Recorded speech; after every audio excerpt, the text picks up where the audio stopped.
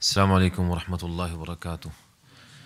بسم الله الرحمن الرحيم. الحمد لله رب العالمين والعاقبة للمتقين والصلاة والسلام على رسوله الكريم وعلى آله وصحبه أجمعين. أما بعد.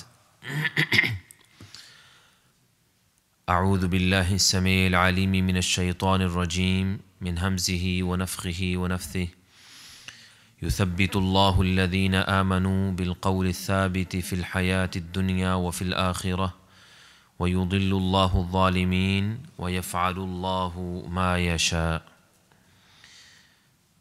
My dear respected brothers and sisters in Islam, Allah subhanahu wa ta'ala has blessed us with so many favors and bounties, and one of the greatest blessings of Allah Dhul Jalal Ikram is the life of this dunya that Allah Dhul Jalal Ikram has granted us.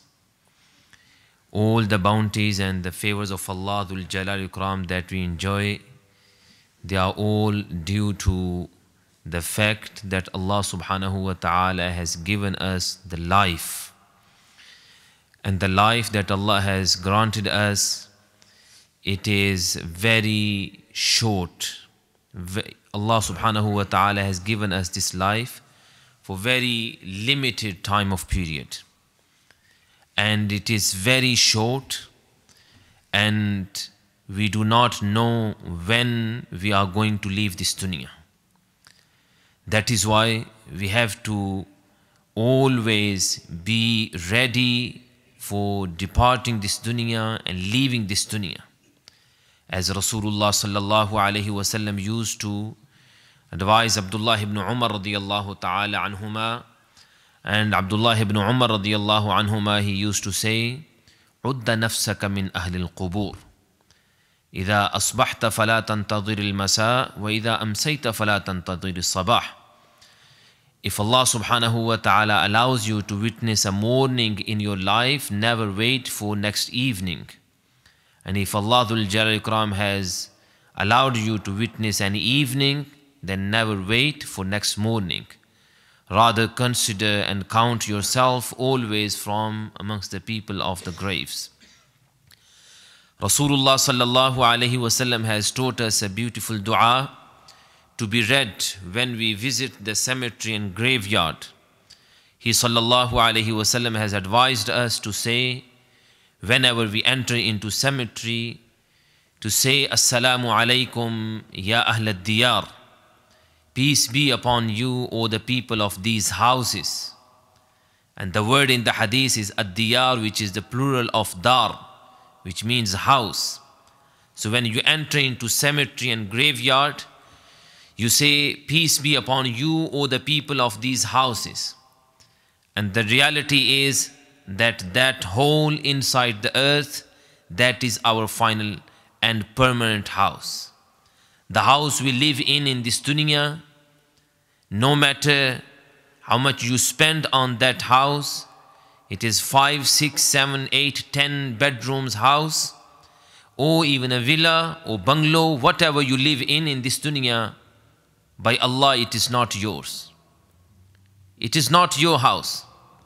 Rather, your house is that hole inside the earth, in the ground, when you are going to be buried under the dust and the mud.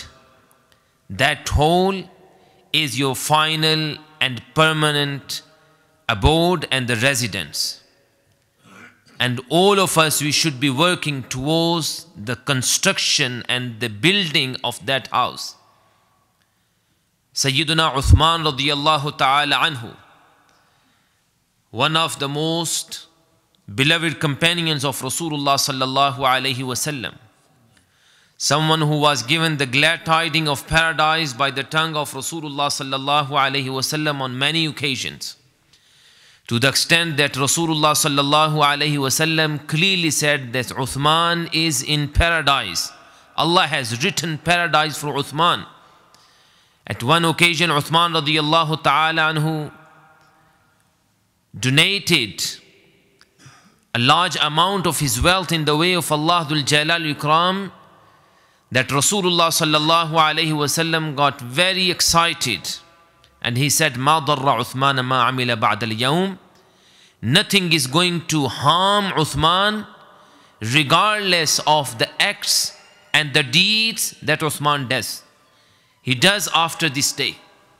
Nothing is going to prevent him from entering into paradise. This Uthman radiyallahu ta'ala anhu, his companion with the name of Hani, he says, I used to see and observe Uthman radiyallahu ta'ala anhu whenever he would stand by a grave, he would cry a lot. He would start weeping to the level that his beard would become completely wet because of his tears. And he says, one day I approached Uthman radiyallahu ta'ala anhu, I said, "Tudkarul jannatu wa tudkarun nar, falam tabk." Uthman, I have seen you, that the paradise is mentioned in your presence and the hellfire is also mentioned in your presence. But I never saw you crying when you hear about paradise, when you hear even the punishment of Allah Dhul Jalal wal Ikram for the criminals and the sinners inside the hellfire. You never cry. But whenever the grave is mentioned, you start weeping and crying. Why is this? Uthman radiyallahu ta'ala anhu said, this is due to the fact that I heard the Messenger of Allah sallallahu alayhi wa sallam saying, "Inna al-qabra awwalu manazil al-akhirah." Verily, the grave is the very first stage of the next life. فَمَنْ نَجَى مِنْهُ فَمَا بَعْدَهُ أَيْسَرُ. Whoever passes this very first stage successfully, the following stages are very easy for him. The stage of reckoning on the day of judgment, the stage of passing over the bridge that is on top of the hellfire,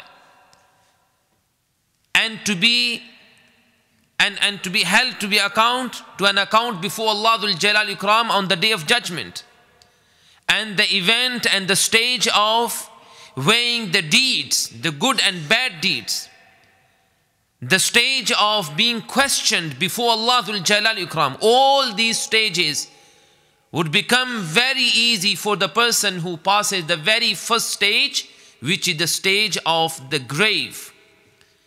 وَمَنْ لَمْ يَنْجُ مِنْهُ فَمَا بَعْدَهُ أَشَدُّ وَأَفْضَعُ. And whoever fails in the very first stage, the stage of the grave, the following stages are going to be even harder and more difficult and severe for him. And then he also says that I heard the Messenger of Allah sallallahu alayhi wa sallam saying, مَا رَأَيْتُ مَنْظَرًا قَطُّ إِلَّا وَالْقَبْرُ أَفْضَعُ مِنْهُ. I never saw any scene that is more terrifying and frightening than the scene of the grave. Allah Dhul Jalal Ikram showed our Nabi sallallahu alayhi wasallam various scenes of various types of punishments that people suffer from in the hellfire. Rasulullah sallallahu alayhi wasallam saw the adulterer being punished in the hellfire. He sallallahu alayhi wasallam also saw the punishment of the liar, the punishment of someone who consumes and deals with interest. He sallallahu alayhi wasallam has seen the punishment of those who backbite. And he sallallahu alayhi wasallam saw the punishment of someone who abandons the salah. He sallallahu alayhi wasallam has seen the punishment of all these criminals and the sinners. He sallallahu alayhi wasallam says, مَا رَأَيْتُ مَنْظَرًا قَطُّ إِلَّا وَالْقَبْرُ أَفْضَعُ مِنْهُ. I never saw any scene that is more frightening and terrifying than the scene of the grave itself. He sallallahu alayhi wasallam also said, الْقَبْرُ إِمَّا رَوْضَةٌ مِّن رِيَاضِ الْجَنَّةِ وَإِمَّا حُفْرَةٌ مِّن حُفَرِ النَّارِ. This hole inside the earth, in the ground, the grave, is either a garden from the gardens of paradise, or the very same hole can be a hole of fire for some individuals. May Allah subhanahu wa ta'ala protect us all from the punishment of the grave. What takes place inside the grave, this is something that Allah Dhul Jalal Ikram through His revelation and the Prophet sallallahu alaihi wasallam out of His mercy for His ummah, they have informed us. They have told us about the life in the grave. And the purpose and the reason of this information is so that we can take heed and then we can rectify our errors and our problems, and we can work towards building that house and to try our best to make our final house, which is grave, as a garden of paradise. This is the whole purpose. And we do not know what takes place inside the grave apart from what Rasulullah sallallahu alaihi wasallam has informed us of. Whatever Rasulullah sallallahu alaihi wasallam has told us about the life in the grave, it should be part of our iman. We must believe in it, regardless of the reason or the excuse, whether it makes sense or doesn't make sense. Because our belief is based on the information that we receive from Rasulullah sallallahu alaihi wasallam. And the Prophet sallallahu alaihi wasallam says nothing about the religion particularly except when he receives the revelation from Allah Dhul Jalal wal Ikram. So whatever Rasulullah sallallahu alaihi wasallam has informed us about the life inside the grave, it is true and it is something that does take place. But the only difference is that we do not know what takes place inside the grave of any individual. Those who have passed away from amongst our relatives, our parents, our siblings, our friends, our family members, people around us, those who have passed away and they are buried in their graves, we do not know what they are going through. We do not know whether their graves are the gardens of paradise or their graves are the holes of the fire. All we can do for them is to ask Allah subhanahu wa ta'ala that Allah Dhul Jalal Ikram protects them from the punishment of the grave. And at the same time, we need to try our best to work towards the building of that grave so that the grave, our graves become the gardens of paradise for us. Rasulullah sallallahu alaihi wasallam has told us in details about the life in the grave. And there are many hadiths, many narrations of the companions Ridwanullahi alayhim ajma'in with regards to this matter. And one of them is the very famous hadith that is reported by Bara bin Azib radiyallahu ta'ala anhu, a companion of Rasulullah sallallahu alaihi wasallam, who says that one day we went out with the Prophet sallallahu alaihi wasallam for the burial of one of his companions who belonged to the Ansar. And while we were there with the Prophet sallallahu alaihi wasallam in the cemetery in Baqi', he sallallahu alaihi wasallam was waiting for the grave to be ready for the burial of the deceased. He says we sat with the Prophet sallallahu alaihi wasallam and we sat around him. He sallallahu alaihi wasallam faced the Qibla. When he faced the Qibla, he sallallahu alaihi wasallam then took the opportunity to advise us and to tell us about the life inside the grave. And he sallallahu alaihi wasallam raised his head 3 times towards the heavens, and then he lowered his head 3 times. And then he sallallahu alaihi wasallam said 3 times, Ista'idhu billahi min adhab al-qabr. O my companions, seek refuge with Allah from the punishment of the grave. Ask Allah that Allah protects you from the punishment of the grave. 3 times he repeated. And then he sallallahu alaihi wasallam said 3 times, Allahumma inni a'udhu bika min adhabil qabr. O Allah, I seek refuge with you from the punishment of the grave. O Allah, protect me from the punishment of the grave. O Allah, save me from the punishment of the grave. He said 3 times. Then he sallallahu alaihi wasallam said, when a believer is about to leave this dunya and he is taking his final breaths, Allah subhanahu wa ta'ala sends down a group of angels. And these angels, they have white faces. And their faces are glowing as sun. They come down and then they stay away from this believer as far as he can see. And then the head and the chief of this group of angels, which is the angel of death, Malakul Maut, he comes forward and he stands by the head of the believer. And Rasulullah sallallahu alaihi wasallam also said that these angels, they bring with them the shrouds and the coffin and the sheets from paradise. And they also bring the fragrance from paradise. And this angel of death, when he approaches the believer, he directly addresses the soul of the believer and he says, Ayyatuhan nafsul mutma'innatu tayyibah, ukhruji ila maghfiratin min Allahi wa ridwan, fa inna rabbaki alayki rad. He says, O tranquil and peaceful and pure soul, leave this body. This is the time to leave this body and let's go towards the forgiveness and the pleasure of Allah. Indeed, your Lord is pleased with you. Just imagine, my dear brother and sister in Islam, when you hear this glad tiding,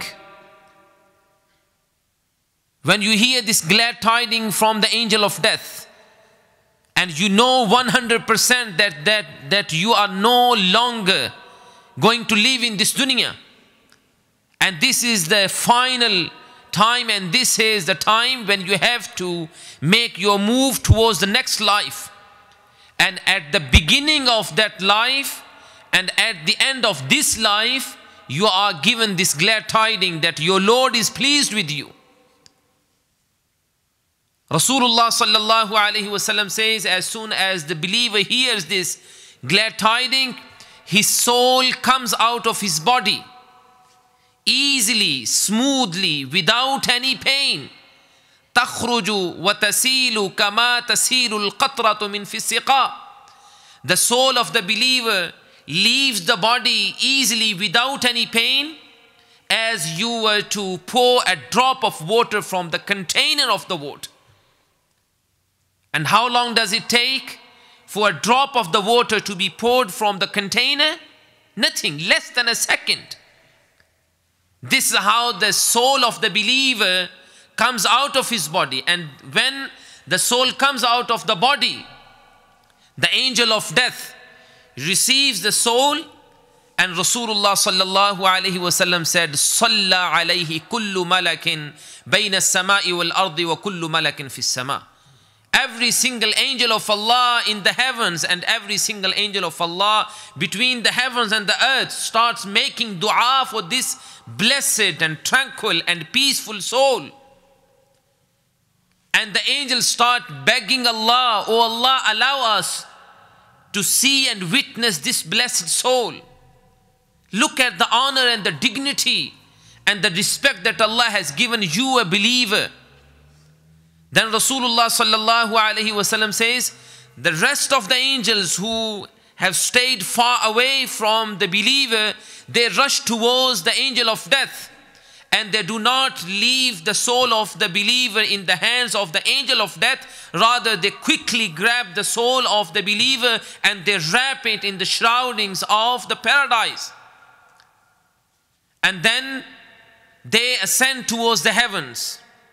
He sallallahu alaihi wasallam said, these angels, they go up towards the heavens and they knock the gates and the doors of first heaven. And the guard angels of the first heaven, before opening the doors and the gates of the heavens, they ask about this particular individual and this soul. And they asked, who is this soul? Whose this soul is? The angels reply, يَذْكُرُونَهُ بِأَحْسَنِ أَسْمَاءِ الَّتِي كَانَ يُعْرَفُ بِهَا فِي الدُّنْيَا. He sallallahu alayhi wasallam says that the angels who have taken the soul of the believer towards the heavens, they make the mention of the best of the names and the titles and the characteristics of this believer by which he was known in this dunya. The person who was known within the community, within the society, amongst his family, amongst his relatives, amongst his friends, that this was the person of kind heart. This was the person of generosity. This was the person who used to love the house of Allah. This was someone who was so connected and attached to the house of Allah Dhul Jalali wal Ikram. The person who never missed a salah, the person who used to fast so many fasts, even voluntary fasts. The person who used to read the book of Allah Dhul Jalali wal Ikram day and night. They make the mention of all the characteristics and the good qualities that this person was known with in this dunya. And then he sallallahu alayhi wasallam says, the angels open the doors of the first heaven and they welcome the soul of the believer with all the respect and the honor and dignity. And then he sallallahu alayhi wasallam says, from this first heaven, obviously in every single heaven there are angels of Allah. We do not know the number of those angels. But amongst those angels, some of them are very close to Allah Dhul Jalal wal Ikram. And he sallallahu alayhi wasallam said, the closest angels to Allah Dhul Jalal wal Ikram, they accompany this soul and then they take from the first heaven and they ascend to the second heaven. And the same incident takes place, the same event takes place in the second heaven. And then from there to third, and then fourth, then fifth, then sixth, then seventh. When the soul of the believer reaches to the seventh heaven, Allah Dhul Jalal Ikram instructs the angels, and uktubu kitaba abdi fi illiyin. Write the name of my slave in the book of illiyin. Kalla inna kitab al-abrari lafi illiyin. وما أدراك ما عليون كتاب مرقوم يشهده المقربون. Allah says in Surah Al-Mutaffifin, Juz Amma, verily the names of the pious and righteous are written in Illiyin or Illiyun. What makes you know about Illiyun? What is Illiyun or Illiyin? Kitabun Marqum. This is a register, a book that is with Allah. Yashhaduhu al-muqarrabun. The closest angels to Allah Dhul Jalal Ikram, they keep this book with them. And in that book, there are the names of all the pious and righteous people. Allah subhanahu wa ta'ala instructs the angels that note down and record the name of my slave in that book. And the angels, they write the name of this individual in that book. Then Allah subhanahu wa ta'ala instructs the angels to return the soul of the believer into his body. And by then, the believer is buried inside his grave. Now, the life inside the grave begins.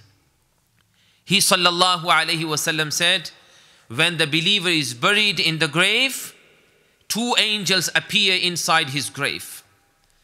And these angels are not very good looking. Rather, they are very harsh and aggressive and rude. And then they sit him up and they ask him some questions. And these are the questions, my dear brothers and sisters in Islam, that we all have heard many times. But the question towards these questions is, what have we done in order to prepare the answers to these questions? The first question the believer is asked, Mar Rabbuk, who is your Lord?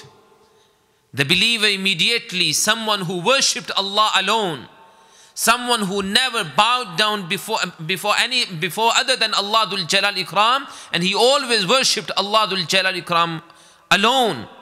someone who always made sajda to Allah subhanahu wa ta'ala and he never committed any shirk. Someone who used to make dua to Allah Dhul Jalal Ikram and he never called upon other than Allah. Someone who died on the aqeedah and the belief of the tawheed. He will be able to say, Rabbi Allah, my Lord is Allah. Someone who was obedient to Allah Dhul Jalal Ikram, he will say immediately, my Lord is Allah. Then the angel asks him the second question, Ma dinuk, what is your religion? And the believer says immediately, Dini al-Islam, my religion is Islam. And bear in mind, my dear brother and sister in Islam, Wallahi, Billahi, by Allah, you will be able to answer this question that my religion is Islam only if you felt proud to be Muslim in this dunya. If you feel embarrassed to be called a Muslim or to be known as a Muslim amongst your work colleagues, within your community, and you try your best to have your appearance and your lifestyle like a non-Muslim, so people around you, your neighbors and people who work with you, so they cannot figure out whether you are Muslim or non-Muslim. If this is how you live the life in this dunya, wallahi, you will never ever be able to say in the grave that my religion is Islam. Because you never appreciated the blessing of Islam. You never appreciated the blessing and the ni'mah of Islam. But if you lived your life according to Islam, you will say immediately, Dini al-Islam, my religion is Islam. And then the angels ask the third question, Ma taqulu fi hadha ar-rajul alladhi bu'itha fikum. What do you say about this individual, this man who was sent amongst you as a prophet and messenger of Allah, referring to Rasulullah sallallahu alayhi wa sallam? And the believer says, Huwa Nabiyyi Muhammadun sallallahu alayhi wa sallam. He was my prophet Muhammad sallallahu alayhi wa sallam, someone who I loved more than I loved my own soul. He was closer to my soul, to myself, than my own parents, my own family members, my own children, my siblings, my friends, my business, my wealth, and anything and everything that I had in this dunya. Muhammad sallallahu alayhi wasallam was closer than anything and everything towards me. He is my prophet Muhammad sallallahu alayhi wasallam. Again, you will be able to reply with this answer only if you loved Muhammadur Rasulullah sallallahu alayhi wasallam and you proved your love for the Prophet sallallahu alayhi wasallam through your actions, by following his footsteps, by following his sunnah. Not only and simply saying, I am the ashiq of Rasulullah sallallahu alaihi wasallam, I love him. And when it comes to prove your love for the Prophet sallallahu alaihi wasallam, your lifestyle, your appearance, your clothing, the environment within your house, your dealing with others, your characteristics, your akhlaq, your manners, nothing reflects the sunnah and the seerah of Rasulullah sallallahu alaihi wasallam.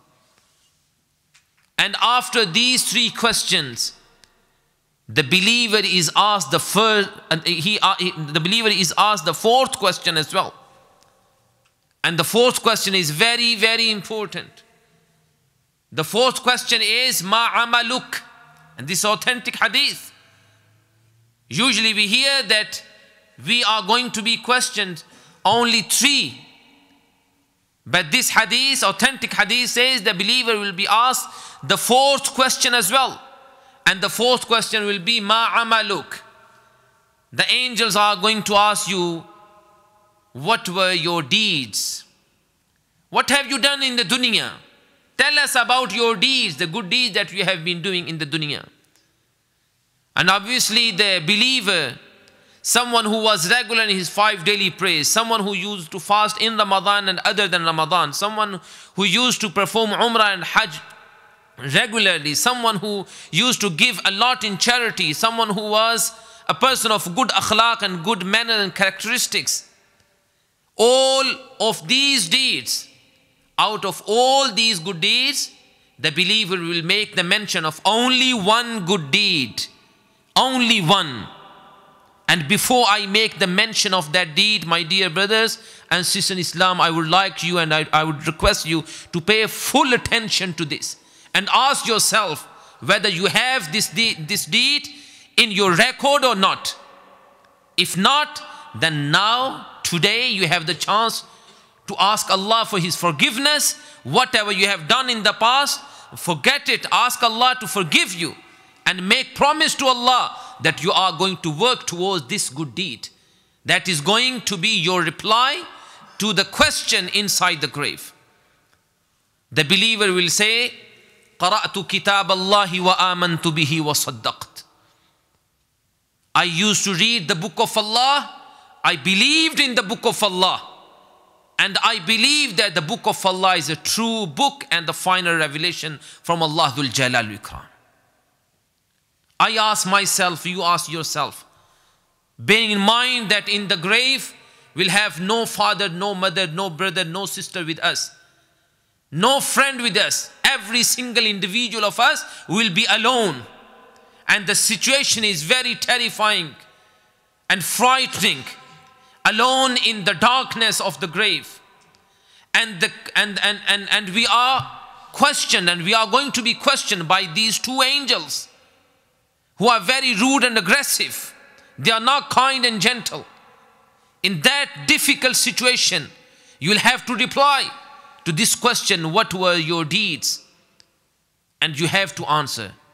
Also bear in mind, by Allah you will never be able to lie in the grave. Here, if your father, your mother, your parents, someone asks you whether you read the Quran on daily basis, you might lie here. You can lie here. You say, yes, I do. But in reality, you do not read the book of Allah on daily basis. But in the grave, if you never read the book of Allah here, and if you did not have strong link and the connection and strong love for the book of Allah, by Allah, you will never be able to reply in the grave. You will never be able to say that I used to read the book of Allah. Also bear in mind that in this dunya, if you have the excuses that because I never read how to read the Quran, so now I have grown up, I have reached my age at 30, 40, 50, 60, 70.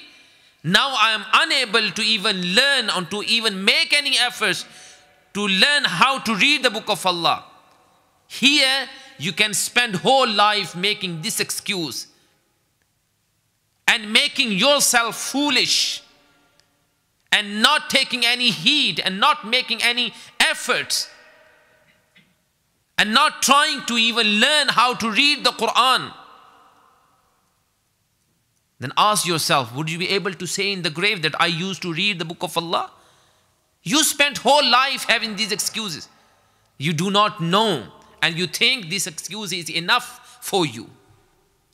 And you tend to forget that Allah revealed this book for your guidance. You learned everything about the dunya. You learned how to play with the mobile. You knew how to operate your laptop and your computer. And you knew everything about the games that you play on the computers. And you knew everything about the sports. You knew everything about the football. You knew everything about your business. You knew everything about how to claim the benefits and how to cheat. You knew everything about the dunya. But when it comes to the Quran, you satisfy yourself with the lame excuse that you are unable to read the Quran. And then you spend whole life this way. Ask yourself, what is going to be your answer inside the grave when the angels are going to ask you, ma amaluk? But on contrary, if you had strong love for the book of Allah, the book of Allah, reading and reciting the Quran was part of your daily life, and it must be part of your daily routine. Ask yourself, my dear brother and sister in Islam, how many minutes you spend every day in reading the Quran? Out of 24 hours, do you spend 24 minutes? And I'm sure every single one of us, we check our mobile phone and we check our WhatsApp more than 24 times every single day. But when it comes to the book of Allah, we do not even have the ability to read only 24 lines. What kind of Muslim are we? Allah revealed this book for our guidance.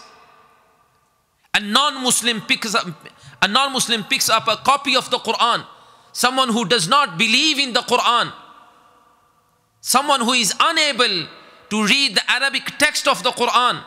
He goes through the simple translation of the Quran in English.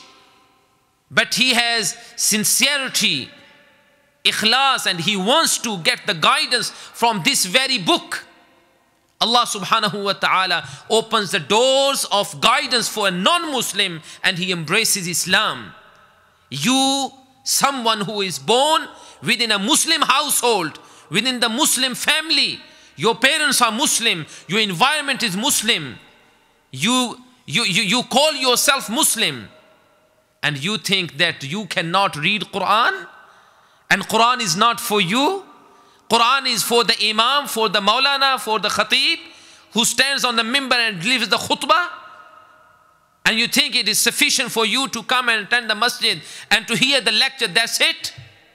You do not have any responsibility towards the book of Allah? If this is your attitude towards the book of Allah, then ask yourself, how are you going to reply to the question inside the grave?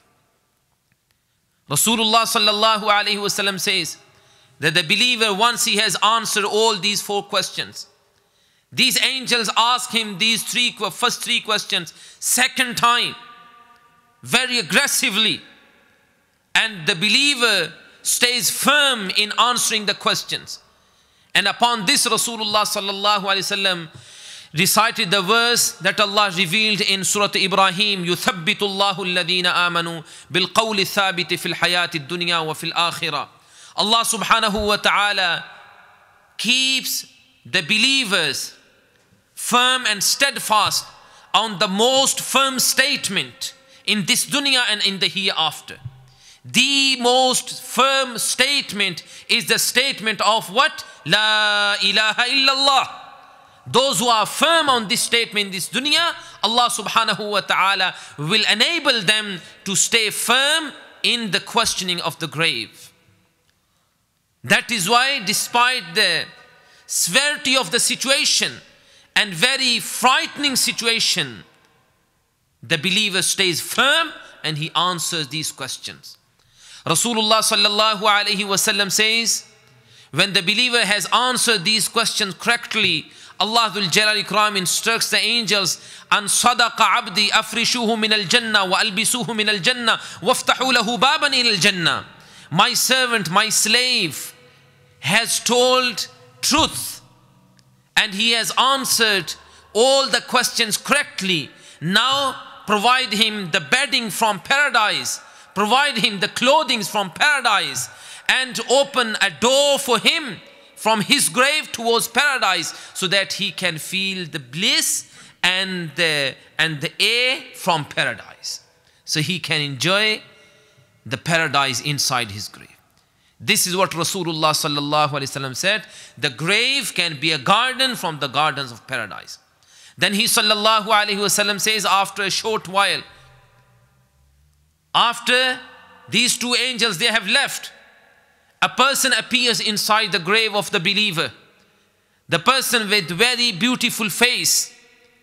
And this person, when he appears inside the grave of the believer, he says to the believer, "I'm here to give you the glad tidings. I'm here to give you a good news." The believer says, "I could figure out by looking at your face that this is the face that can bring only good news. Who are you? Tell me about yourself." And this person says, "Ana amaluka salih." I'm your good deeds. I'm your good deeds. I'm your salah, I'm your fasting, I'm your reading of the Quran, I'm your remembrance of Allah Dhul Jalal Ikram. I'm your good deeds. Upon this, the believer gets so excited and he says, "Da'ni arji'u ila ahli fawbashiruhum." Let me go back to my family so that I can give them this glad tidings that I have passed this stage successfully. Subhanallah. But the angels say, no. Once you have come into this life, there is no return. There's no going back. You have to stay here. Relax and sleep as the newly married bride sleeps. Peacefully, without any problem and without any pain. And then he sallallahu alaihi wasallam said, the believer stays in his grave and it will continue enjoying the blessings of Allah Dhul Jalal Ikram. And while he is receiving all these blessings from and the bliss of paradise inside his grave. This is one side of the story. This is one scenario. This is the life of the believer. This is the life of the obedient servant of Allah in the grave. But on the other side, on the other hand, the other side of the story is very bitter and frightening and scary. Rasulullah sallallahu alaihi wasallam said, when a disbeliever and the sinner, disbeliever and the sinner believer, when they are about to leave this dunya and they are taking the final breaths in this life, Allah Dhul Jalal Ikram sends down the angels the same way He sends the angels to take away the soul of the believer. The angels come down and they bring with them the dirty clothes from the hellfire. And their faces are very ugly, ugly faces. And this group of angels, they stay away from the disbeliever, from the sinner, from the wicked, from the hypocrite, as far as he can see. Then the angel of death comes forward and he says to the soul of the disbeliever and the sinner and the disobedient servant of Allah Dhul Jalal Ikram, he says, Ayyatuha nafsul khabitha, ukhruji ila sakhatin min Allahi wa ghadab, fa inna rabbaki alayki ghadban. O filthy and bad soul, come out of this body. Let's go towards the wrath and the anger of Allah. Indeed, your Lord is very angry at you. Just imagine, if you hear this statement from the angel of death, what would be your situation? How would you react? What would you feel? How would you feel at that moment? When you know for sure that no one can help you. The doctors cannot save your life anymore. Your family members cannot help you at all. Your own father, your own mother, your own children, the closest friends, they are standing by you.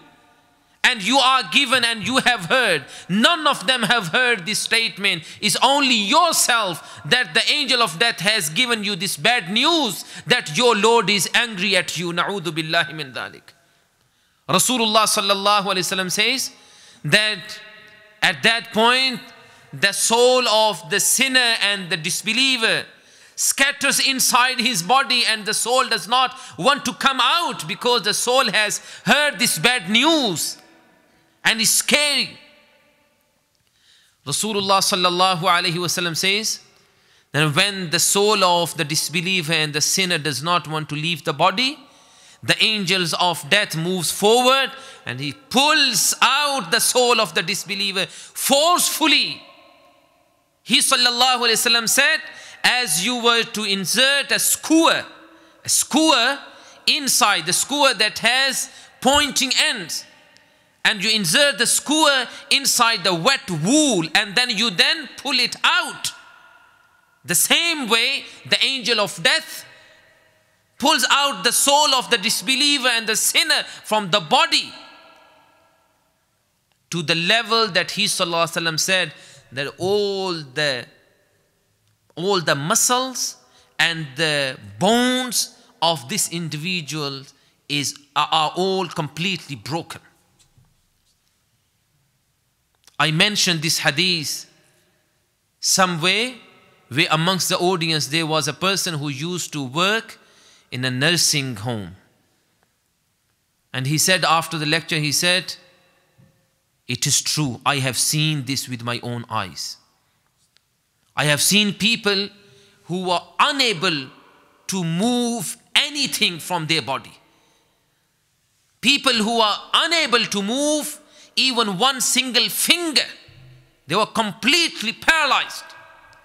But when the angel of death approached them, I saw them jumping on their beds.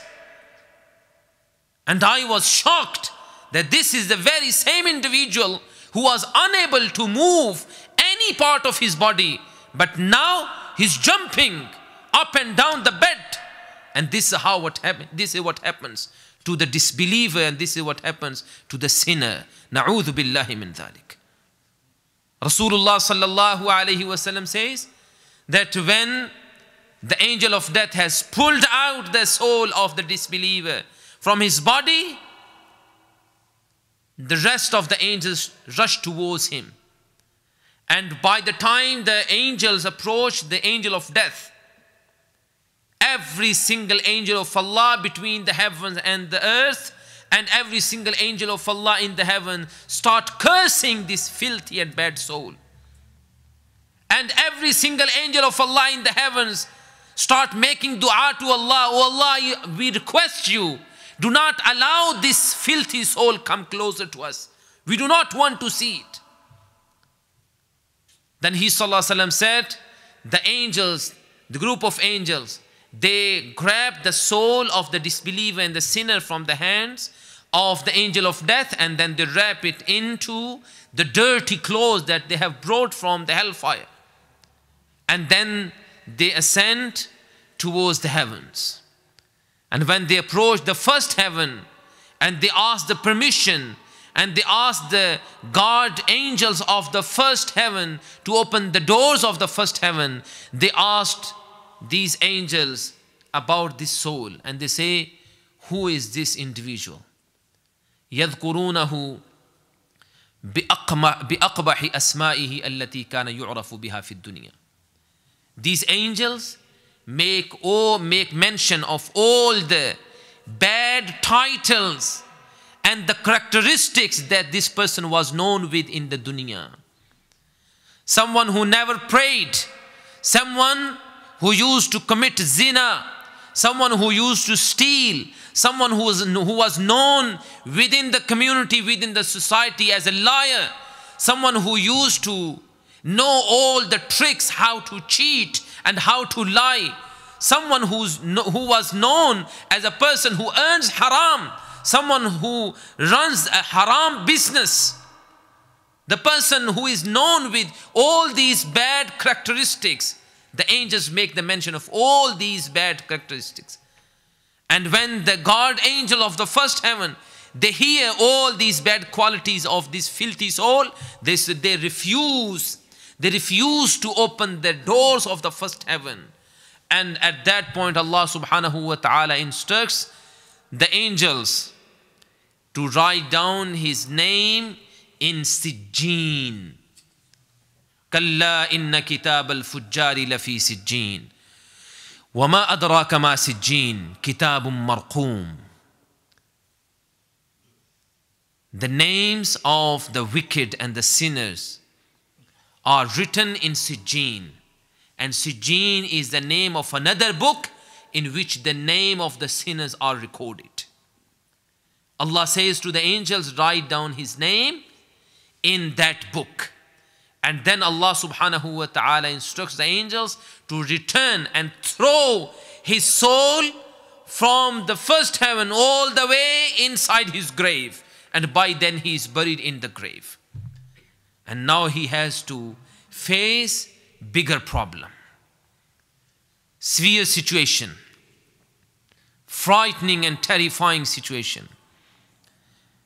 Two angels appear inside his grave. They sit him up and they ask him the question, who is your Lord? This was someone who used to hear adhan, someone who knew that Allah has legislated 5 daily prayers on him, but he never paid attention.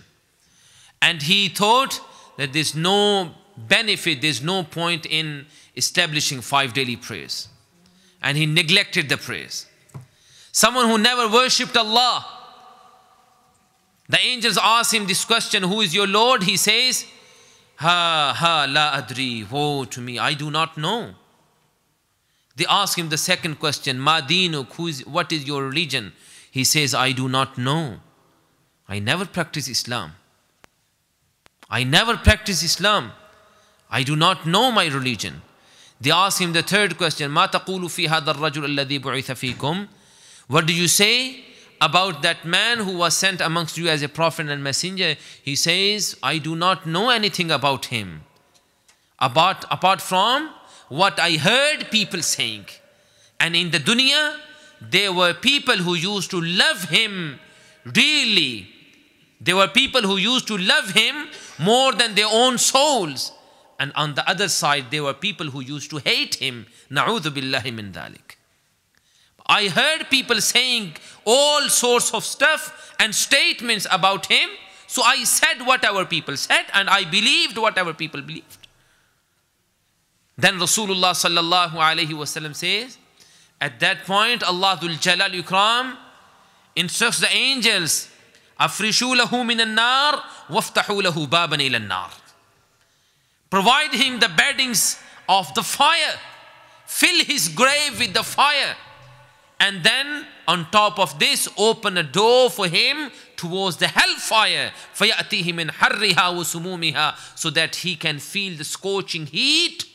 And he suffers from the scorching heat of the hellfire inside his grave. And this is the type of grave about which Rasulullah sallallahu alayhi wasallam said, حُفْرَةٌ مِّنْ حُفَرِ النَّارِ. A grave can be a hole of fire. Then he sallallahu alayhi wasallam says, يُقَيَّضُ عَلَيْهِ يَظْهَرُ عَلَيْهِ رَجُلٌ قَبِيحُ الْوَجْهِ. Then a person, after these angels, two angels who asked the question, they have left, a person appears inside his grave with ugly face.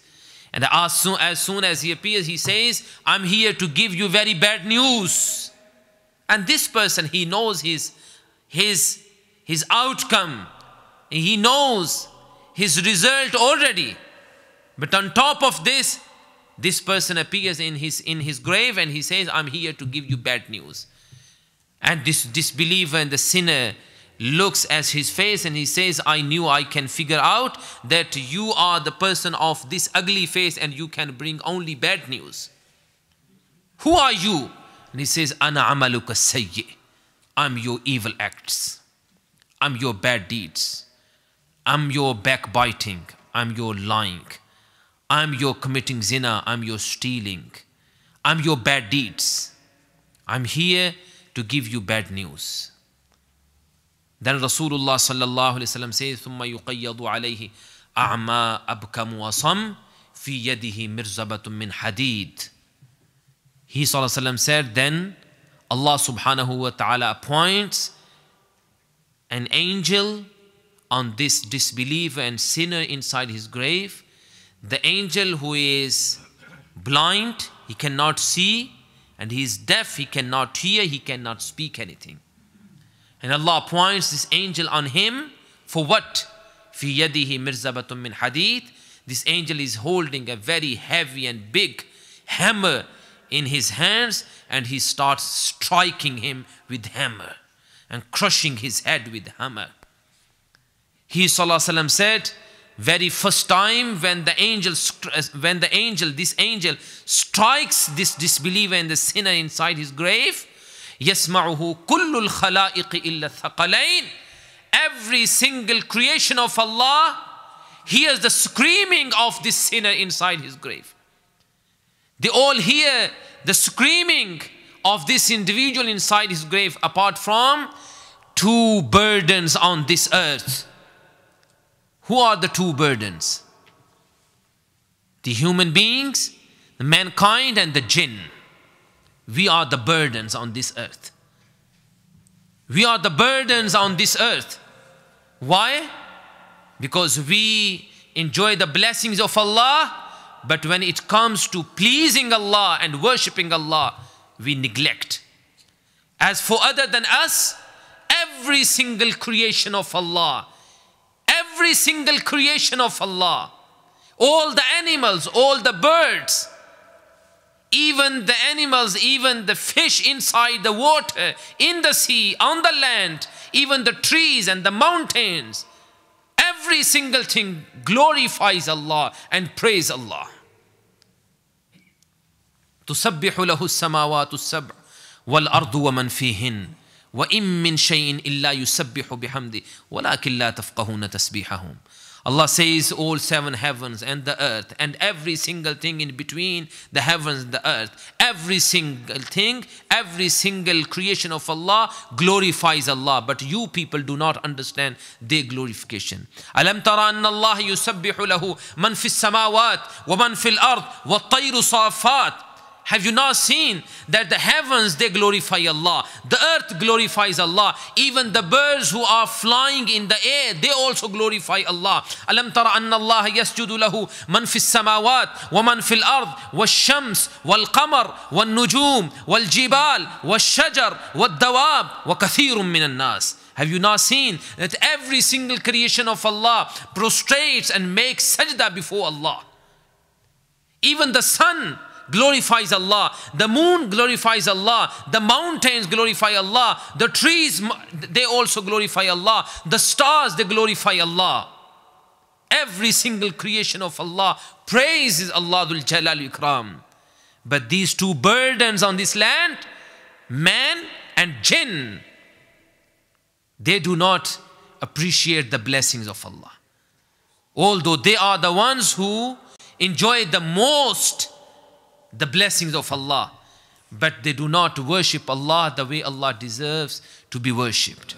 Rasulullah sallallahu alaihi wasallam says, the screaming of this sinner and the disbeliever is heard by every single creation of Allah except from these two burdens. The human beings, they cannot. That is why we do not know what takes place inside the grave. And this is due to the mercy of Allah upon us. Rasulullah sallallahu alaihi wasallam said in a hadith that is reported by Imam al-Bukhari rahimahullah, لولا أن تدافنوا لدعوت الله أن يسمعكم من عذاب القبر. Had I not felt the fear that you people would stop burying your loved ones, I would have asked Allah to enable you to hear some of the punishment of the grave. But I have the fear that if Allah enables you to hear the punishment inside the grave, you people would stop burying your loved one. If you know what is going to happen to your mother and your father inside the grave, if you know what is going to happen inside the grave of your brother and your sister and your children and your friends, you would never ever bury them. This is the mercy of Allah, that Allah does not enable you to hear the punishment of the grave. Rasulullah sallallahu alaihi wasallam has informed us of various types of punishments inside the grave. I would like to conclude with just few advices so that we can take something from today's lecture. And we all try our best to sort out our problems. And we all come back to Allah Dhul Jalal Ikram. We repent to Him, we ask His forgiveness, and we ask Allah Dhul Jalal Ikram to protect us from the punishment of the grave. Rasulullah sallallahu alaihi wasallam was passing by two graves, and he sallallahu alaihi wasallam stopped there. The companions asked the Prophet sallallahu alaihi wasallam the reason for his stopping there. He said, I have seen these two individuals being punished inside the grave. One of them is the person who used to walk around in his community with namima. Namima is something that is worse than backbiting. Backbiting is when you make the mention of something bad in your brother in Islam. You say someone has done this or that wrong, and that person does have that fall, that shortcoming, but you make the mention of his mistakes or his sins in his absence. This is backbiting, which is not permissible. This is major sin. But namima is worse than backbiting. Namima is when you make the mention of someone to someone with the intention of causing problem and friction between the two. And if you have this ill intention, this reflects the filthy soul that you have inside your body. This reflects your state of mind, that you are so ugly and so bad to the level that you want to cause problem between the relatives. You want to cause problems between two friends. Your intention is to cause friction in the hearts of two believers. He ﷺ said, one of these two individuals who are being punished inside the grave, he used to have this bad habit. And because of this habit, he is being punished inside the grave. As for the other person, كَانَ لَا يَسْتَنْزِهُ مِنَ الْبَوْلِ, the other person is the one who would never protect himself, his body, his clothing from the splashes of the urine. The splashes of the urine or the drop of the urine would fall on his clothing, on his body, and he would not wash them. This is one of the major sins that can cause the person to suffer the punishment inside the grave. Rasulullah ﷺ said, "Istanzihu min al-bawl, fa inna ammat adab al-qabr min."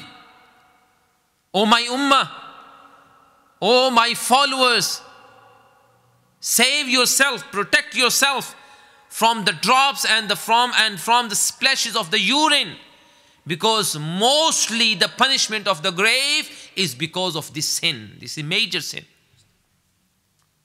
That is why, my dear brothers and sisters in Islam, when you use the toilet, you must be very, very careful. Always bear in mind this hadith of Rasulullah sallallahu alaihi wasallam. If you are heedless, if you are careless and you do not pay any attention to this, then this can cause you suffer from the punishment of the grave.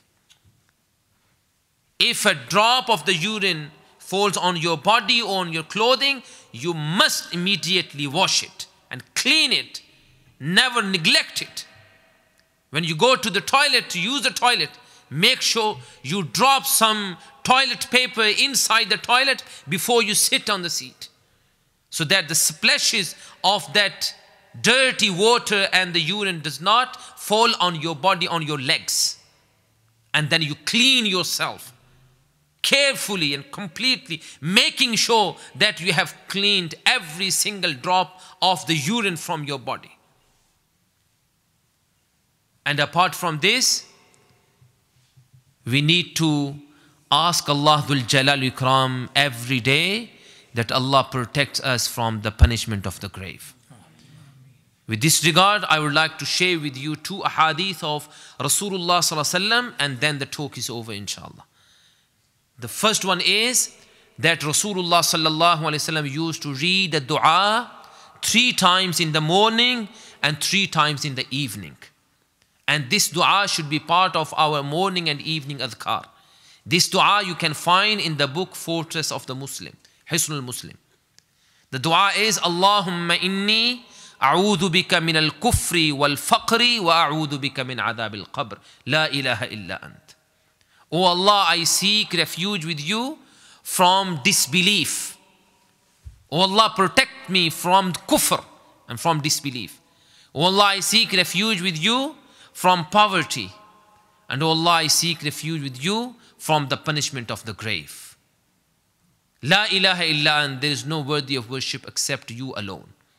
This is a dua. Every single one of us, we should memorize and we should repeat it 3 times in the morning, 3 times in the evening. The second dua is the dua that Rasulullah sallallahu alaihi wasallam has instructed us to read in our tashahhud. Whenever you offer any salah, fard or nafil, and when you are to conclude your salah with salam, after you have sent salutation upon Rasulullah sallallahu alaihi wasallam and you have read Allahumma salli ala Muhammadin wa ala ali Muhammad, read this dua. He sallallahu alaihi wasallam said, ta'awwadu billahi min arba'. In your salah, seek refuge with Allah or ask Allah for His protection from 4 things. From the punishment of the grave, from the punishment of the hellfire, from the evil trial of a Dajjal, and from all the trials and tribulations of this life and the death. He ﷺ himself used to read this dua, Allahumma inni a'udhu bika min adhab al-qabr, wa min adhab jahannam, wa min sharri fitnat al-masih al-dajjal, wa min fitnat al-mahya wal-mamat. The wording, there are slight difference in wording in various ahadith, but these are the 4 main things that the Prophet ﷺ has advised us to ask Allah, that Allah subhanahu wa ta'ala protects us from these, from the punishment of these things. And finally, bear in mind, my dear brothers and sisters in Islam, this is the dua that is the masnoon dua. This is the sunnah. Rasulullah ﷺ himself used to read, and he ﷺ instructed his companions to read, and he instructed his ummah to read this dua in the tashahhud. As for the rest of the du'as, رَبِّ اجْعَلْنِي مُقِيمَ الصَّلَاةِ رَبَّنَا آتِنَا فِي الدُّنْيَا رَبَّنَا ظَلَمْنَا أَنفُسَنَا رَبِّ ارْحَمْهُمَا كَمَا رَبَّيَانِي صَغِيرًا, or any other dua. All of those dua are permissible to be read in tashahhud. But none of these du'as we can say that Rasulullah ﷺ read these dua. He ﷺ allowed us to read these dua, any dua in tashahhud. But we cannot say that it is sunnah to read all these du'as. The sunnah is to read the dua, Allahumma inni a'udhu bika min adhab al-qabr, wa a'udhu bika min adhab jahannam. So, and we all know there is always khair and barakah in following the sunnah of Rasulullah sallallahu alayhi wasallam. Believing in khairul hadi Muhammadin sallallahu alayhi wasallam. The best way is the way of Muhammad sallallahu alayhi wasallam.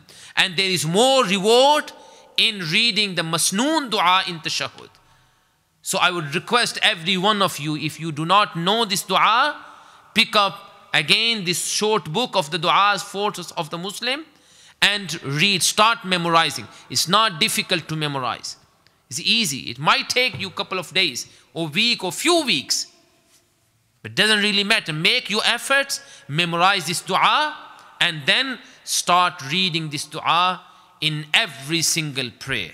Whenever you sit in tashahhud, before salam, read this dua. I ask Allah Dhul Jalal Ikram that Allah subhanahu wa ta'ala protects us all from the punishment of the grave. May Allah subhanahu wa ta'ala makes our graves the gardens of paradise. May Allah subhanahu wa ta'ala shower His mercy and His blessings on all those who have passed away from amongst our relatives, our parents, our siblings, our children. May Allah subhanahu wa ta'ala shower His mercy upon them. And may Allah subhanahu wa ta'ala turn their graves the gardens of paradise. May Allah subhanahu wa ta'ala protect them all from the punishment of the grave. May Allah subhanahu wa ta'ala give us tawfiq and ability to act upon whatever we hear and whatever we say. Innahu sami'un qareebun mujib. Subhanakallahumma wa bihamdik. Ashhadu an la ilaha illa ant astaghfiruka wa atubu ilayk. Questions are clear. The answer to the first question, which is that when we enter into the graveyard and we say Assalamu alaikum Ahlad Diyar, do the people of the graves hear our salam? The answer to this question is that, yes, what did you say? Yes. Okay. In order to understand this, and this should be, and this can be even answer to the second question as well. When it comes to the matter of the religion, and particularly anything that is related to unseen, we believe in whatever Allah and His Messenger sallallahu alaihi wasallam has told us, they have told us, and we cannot make our own analogy. This is the crucial point. This is the fundamental principle of believing in Allah and having the belief in the faith. That whatever we find the evidence for, we accept it. And anything that we do not find the evidence for, we cannot make our own analogy or our own qiyas. With regards to the hearing of the deceased or the dead ones inside the grave, Allahu Alam, according to my limited and short knowledge, I do not know any hadith that confirms that the people of the graves do hear. I do not know any. And on top of this, which is also the part of the question, if they can hear the salam, why can they not hear more than the salam? Meaning, when you approach them and you say, how are you doing? What is taking place? What is happening inside the grave? Again, we do not find any evidence from this, from the hadith of Rasulullah sallallahu alaihi wasallam. Secondly, this is also important to know that when you say Assalamu alaikum, look at the meaning of this. What is the meaning of Assalamu alaikum? How do you translate in English Assalamu alaikum? Assalamu alaikum, what does this mean? And you will translate it. How do you translate in English? Peace be upon you. Which is what? A dua. Which is a dua. So when you say Assalamu alaikum, so basically when you say to me Assalamu alaikum, you have made dua for me. While we are alive, we are obliged. You say Assalamu alaikum to me, I am obliged to give you the same dua back. I say Wa alaikum assalam. You made dua for me, you said peace be upon you. I say may Allah shower His peace upon you as well. But when you enter into graveyard, you have made dua for the deceased one. It doesn't really matter whether they hear or don't hear, whether they say, whether they reply back or they don't reply back. Because dua is something that you make to Allah. You don't make dua to the dead one. When I say Assalamu alaikum, when we are alive, as I said, this is a religious obligation that if someone gives me dua, I reply back. And this is not only in the matter of salam, other than salam as well. What the Prophet ﷺ has taught us, that if someone says to us, Jazakallahu khaira, may Allah reward you with good. So what do we say? Wa iyyak, or wa anta fajazakallahu khaira. May Allah reward you as well. So this is our religious obligation to give, make the same dua for the person who's giving us the dua. Likewise, when the person sneezes, and the person says the person says Alhamdulillah, and you make dua. I sneeze, you make dua for me. You say what? Yarhamukallah, may Allah shower His mercy. And now it is my obligation as a believer to make some dua for you. So I reply back, I say Yahdikumullahu wa yuslihu balakum. So this is salam, assalamu alaikum, wa alaikum assalam. These are all du'as. We exchange du'as while we are alive. And you cannot expect this exchange of words and statements from the deceased ones. So that is why it doesn't really matter whether they hear or they don't hear, whether they reply or they don't reply. As I said, in first place, we do not find any evidence in the hadith. And secondly, the salam is dua, and dua is made to Allah, and you ask Allah that Allah showers His peace and mercy upon them, and Allah subhanahu wa ta'ala does. This is the answer to the first question. The second question, with regards to the hadith that I mentioned, that the Prophet ﷺ passed by two graves and he saw those two individuals were being punished inside the grave. And then the hadith continues, as Brother Abdul Rahman mentioned, that Rasulullah ﷺ then brought a twig and he split it in two halves, and then he left, or he ﷺ planted those two twigs on the grave, and he said, لَعَلَّ اللَّهَ أَن يُخَفِّفَ بِهِمَا عَذَابَهُمَا. I hope that Allah reduces or lessens the punishment of these two people inside the grave because of these two twigs. And the wording in the hadith is, as long as these twigs, they remain green and fresh. Okay?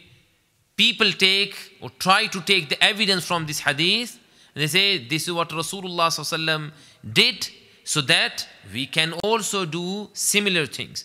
So we can leave some flowers, some fresh flowers on the grave. Or we can, even plant a twig or even tree or any plant on the grave, so that we can also have the hope that Allah lessens the punishment of our deceased. We say no. Again, this is a matter of the religion. You cannot make your own analogy. Rasulullah sallallahu alaihi wasallam, first and foremost, he said, he informed the companions who were with him sallallahu alaihi wasallam, he said, these two people are being punished. That is why he did this act. In order for you to do this, you need to bring a proof that your deceased are going to be punished in the grave. Do you know that they are being punished? Or you even would like to hear that they are being punished? So why would you do this? Secondly, Rasulullah sallallahu alaihi wasallam, if this was a part of the religion, he sallallahu alaihi wasallam would have encouraged his companions to repeat this act and to follow his sunnah. Is there any evidence that the companions ridwanullahi alayhim ajma'een, those who observed this, those who reported this hadith, those who reported this incidents to us, have they ever acted upon this sunnah of Rasulullah sallallahu alaihi wasallam? If you say yes, then bring the evidence. If you say no, then we say yes, this is the way to follow the religion. Whatever Rasulullah sallallahu alaihi wasallam has instructed us to do, we are obliged to do. We should do. مَا أَتَاكُمُ الرَّسُولُ فَخُذُوهُ. Whatever the Messenger sallallahu alaihi wasallam gives you, you take it. And if the Prophet sallallahu alaihi wasallam would have instructed his companions to follow his footsteps and follow his sunnah, the companions would have followed it and we also would follow it. But if the companions, the first generation of Islam, if they did not do this act, we should not do it.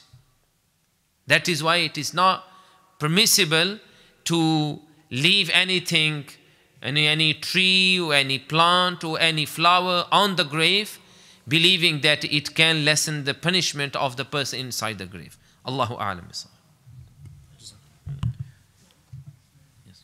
we make dua for our loved one who is in the grave, we don't know about what happened in that grave. If we make dua, if anything happened, then is it that Allah will stop their punishment or something? Or for how long Allah will stop this punishment? Okay, so the brother has asked a question. When we make dua for our loved ones who have passed away, does Allah, and for how long, lessen the punishment in the grave? Okay. Yes. Again, the answer to this question is what I mentioned earlier. We know only whatever Rasulullah sallam has informed us.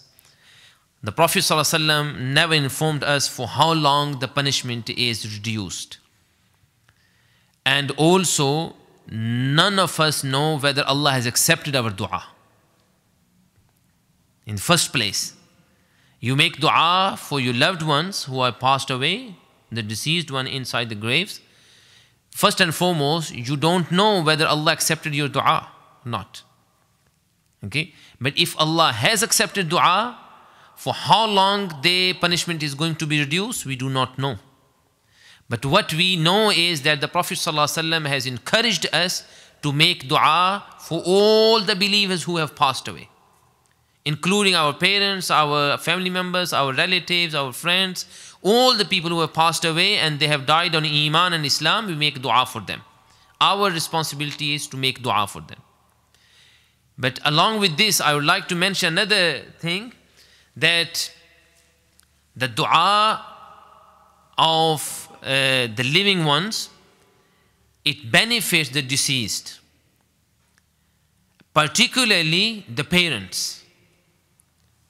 The way the dua of the children benefit the parents, no other dua can benefit them that way.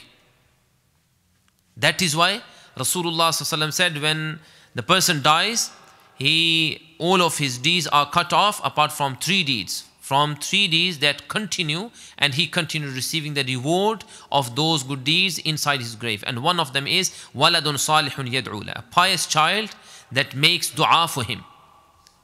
So when the son and the daughter make dua for the deceased parents, what happens?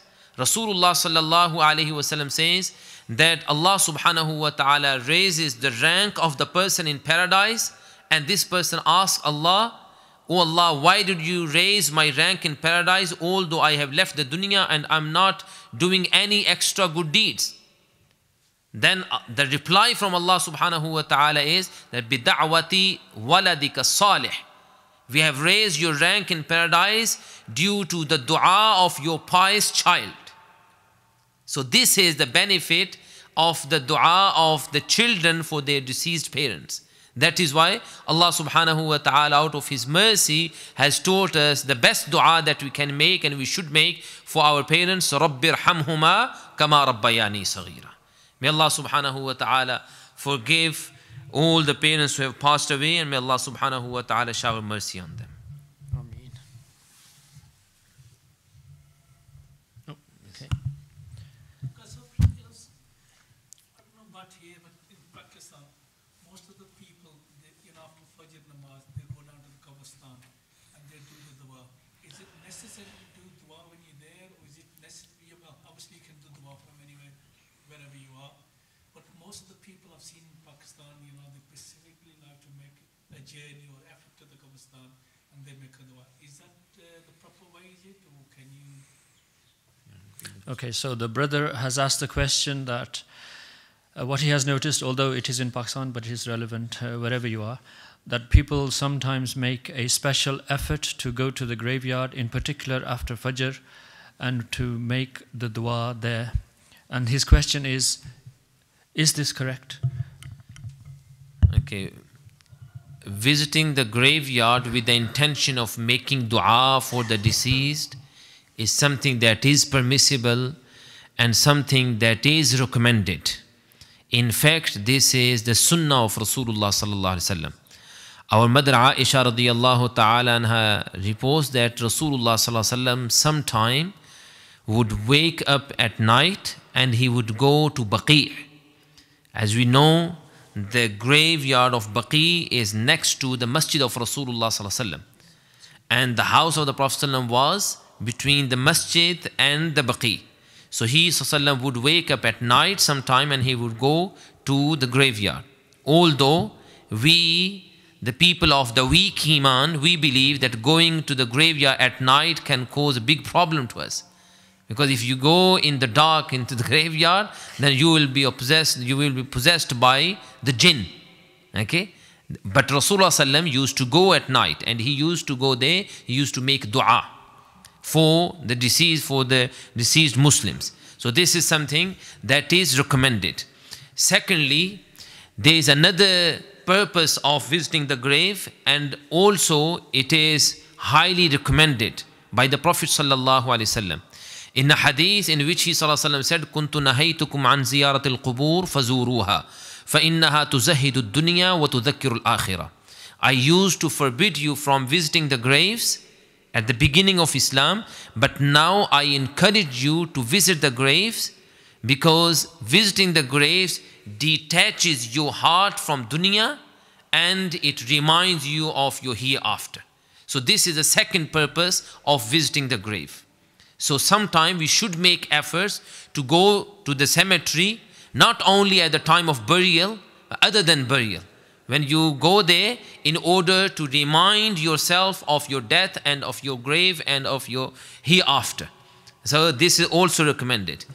As for making extra efforts to visit the graveyards on a special occasions, okay, believing that making dua for the deceased at that particular occasion is more beneficial, this is something that has no evidence from the sunnah.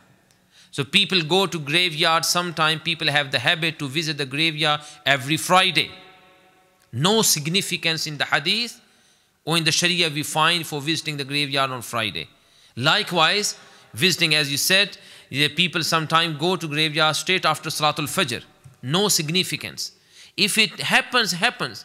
Or if the person has only the time after Fajr, it goes to graveyard, it is fine.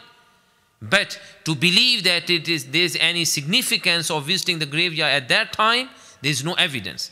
Likewise, people go to graveyard on 10th of Muharram. Again, no significance. And sometime visiting the graveyard on the occasions of happiness can be sin. It can be sin. For example, visiting the graveyard on the day of Eid. The day of Eid is the day of happiness. You should be celebrating this day. As Rasulullah said, Allah subhanahu wa ta'ala has given us this day to joy and happy, to be happy. And at that day, if you go to graveyard and you sit by the grave of your mother and your father and you start crying, it is as if you are not pleased with Allah. And you are not appreciating the blessings of Allah, of Islam. So that is why the scholar have said, making extra efforts to visit the graveyard on the day of Eid and say, I'm not going to celebrate Eid because my mother has passed away just few days before Eid.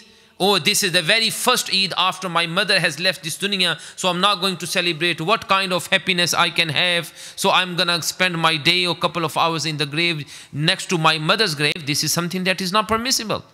Because you are doing something completely contrary to the religion of Allah Dhul Jalal Ikram. Can you expand on that with respect to women visiting graveyards?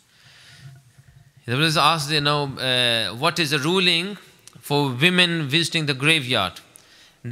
For women it is permissible to visit the graveyards, but they are forbidden from frequently visiting the graveyards, and particularly when the intention is to go there and they start wailing and weeping and crying and screaming. If this is what they do, then it is not permissible for them. Rather, this is completely something that it will become something that is completely prohibited, and Rasulullah sallallahu alaihi wasallam has cursed such women who go there and frequently they visit the graves and they start screaming and shouting and weeping and crying. Then Rasulullah sallam has cursed such women. But if sometime, again with these two purposes, either the woman goes to the graveyard for the purpose of making dua for their loved ones, or in order to remind themselves of their next life, then for these two purposes it is permissible for them. Yeah, subhanallah.